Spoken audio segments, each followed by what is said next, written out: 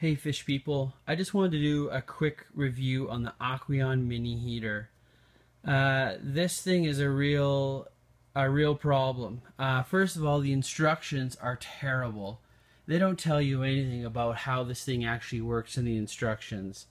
And after a lot of frustration, I actually called Aqueon, talked to a tech expert, and they gave me the straight goods on this thing.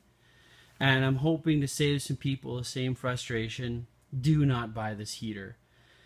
It is not thermostatically controlled. It does not regulate temperature in your tank. Once you plug it in, it delivers 10 watts of energy to the water, and it doesn't stop until you unplug it. So if the temperature of your house moves up, so will the temperature of your water, and you will experience mad temperature fluctuations, which is less than ideal for fish.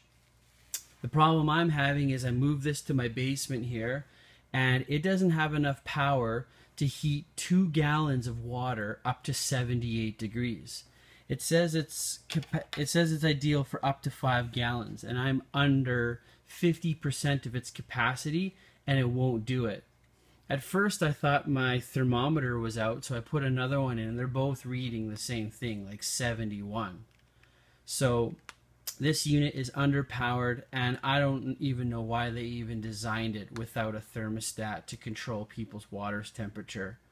So avoid this product if you don't want crying kids because the fish keep dying and mad temperature swings.